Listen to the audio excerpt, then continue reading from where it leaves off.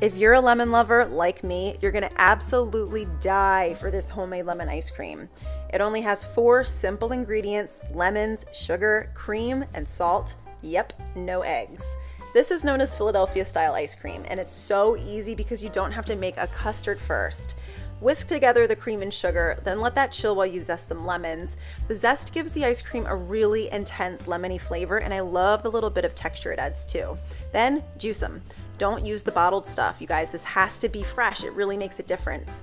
Whisk the juice and the zest into the cream and then chill until it's super cold. Takes like 20 minutes in the freezer. Then it's time to churn. Yeah, you need an ice cream maker, but I'm telling you, it's worth it.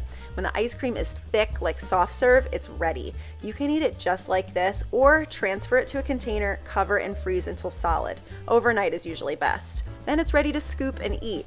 It's lighter than custard style ice cream, but it's still so rich and creamy and has the perfect balance of sweet and tart. I hope you love it as much as I do.